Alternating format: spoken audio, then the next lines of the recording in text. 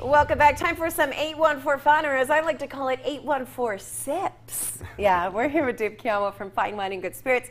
And if you can't tell, we're geared up for some red, white, and blue cocktails just in time for July 4th. Dave, thanks for coming on. And thank you so much for having me. I even put on my red, white, and blue shirt. Looking We're sharp. just a couple of days away from all those fireworks, picnics, and of course, 4th of July cocktails. Countdown is on. Absolutely. First. We're going to jump into the first one. It's called Tito's Summer Sparkler. And what really anchors this cocktail is Tito's vodka. Ooh. And Tito's vodka is made in Austin, Texas. Exactly. And it's made from corn, unlike some other vodkas. So this one's actually gluten-free.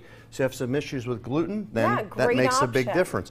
Now, this is what we call a stratified cocktail. Ooh, okay? I'm So we're going to make a little bit of magic. I'm going to move this out here so Tony can get a view of it. So it's going to look stacked. Exactly. So we're going to put 1.5 ounces of Tito's vodka, 2 ounces of cranberry juice, and then what we're going to do is put in 3 ounces of sparkling water, which I'm just going to put in very slowly. Now the sparkling water is light, the vodka and cranberry is a little bit heavier. Okay. Then we're going to garnish the top with some blueberries, which will float on the top. Gorgeous. And then you have red, white, and blue. And it's That a is such a Tito's Summer patriotic- Sparkler. Now here's one thing I want to caution you on. So it looks pretty right now. Yes. Unless you stir it, you're going to taste cranberry, Yes. vodka, seltzer, and blueberry. Yes. So you have to stir it, and it's just going to become all well, pink I'm going to leave it pretty. at that point. I'm going to leave it pretty for this. Absolutely. I'll taste at the end. I'm sure it'll be Perfect. excellent, Dave. It's going to be pretty much a vodka and cranberry. Oh, love that. And also it's made with a vodka from America. Exactly. Woohoo. Exactly. What's next? So next we're going to do a Blue Moon Margarita. And it starts out with 1 ounces of Margaritaville silver tequila. Tequila. So this is a takeoff on Jimmy Buffett's Margaritaville. And so we're going to go ahead and add that into our shaker. We're going to add 1/2 ounce of Bols Blue Curacao. Ooh. And Blue Curacao is actually triple sec, but it's colored blue. So it'll taste like orange. Exactly. Then we're going to put I in bartended back in the day, Dave. 1/2 ounce of pineapple juice, 4 ounces of Daly's margarita mix. We're going to take and shake that up.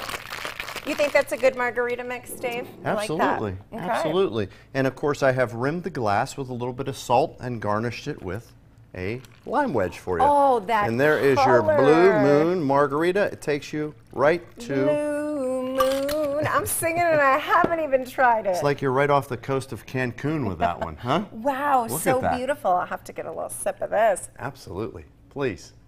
Oh, perfect. And poolside for the July 4th Nothing would be occasion? better. Nothing would be better. Except maybe this one. It might What's be. over here, Dave? So this is a white wine mojito. So if we've had mojitos before, mojitos are usually mint, they're lime, and then they're rum. But this is a little bit different. So I took 1/2 cup of mint, 1/2 ounce of agave syrup to sweeten it up just a little bit.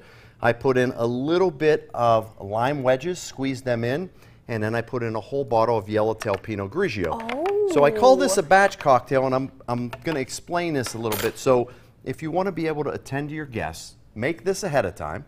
Then what you do when you're ready to serve it, you'll put in 1.5 cups of seltzer to give it a little fizz. A little fizz, a little spruce up Then there. you'll have ice on the side, which will keep it from being diluted. And now if we pour this in here, you'll have a mojito that's just a little bit more lighter because it's made from wine as opposed love to that. rum. And also, you know, you're not going to stand with every cocktail and have to muddle. You know, you already have done it. Let's see. We've done the muddling, so you can enjoy. Oh, that is Isn't good. that fantastic? Really refreshing. You can taste the mint. You know, It's wow. minty, it's limey. It's What's got it called all one more those, time? It is called a white wine mojito. White wine mojito. Okay, and of course, what's over here? Yeah, so ultimately, if you really want to check out and say, I'm not making any cocktails, then you have these ready-to-drink cocktails. And we have a wide variety of them. You see the High Noon Seltzers. High Noon Seltzers come in watermelon, mango, passion fruit, pineapple, black cherry, and grapefruit. And then you also have things like just Jack a vodka Daniels. soda right here. Absolutely. That's perfect for the lake or something here. like that. Let's see what you think of this. Okay, so I was saying during the break, I like a good White Claw. There you go. Okay, let's see. Well, the difference, White Claw is made from a malted product. This is made from vodka. I would say hands down better. Hands oh my down gosh. better. This is it, ladies. Wow. Oh my gosh, only 100 calories and less than 3 carbs. You have sparkling margaritas, you have Jack So many Daniels, fun, whiskey great and things. seltzer, and guess what? Throw them in a cooler, put some ice on it. You don't have to attend to the bar at all. I love that. Dave, we do always emphasize drink responsibly, Yes, be please. safe, especially during the holiday. Don't mix drinking with fireworks, we know that. Yep.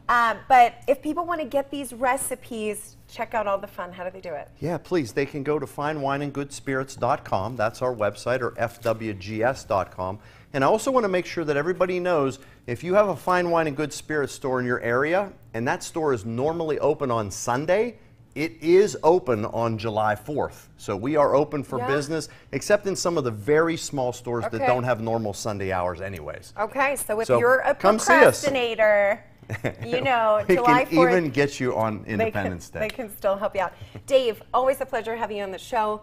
Love your red, white, and blue shirt and all these awesome cocktails. Can't wait to see you next month. It was my pleasure. Thank you. And we'll be back after a short break, so stay with us.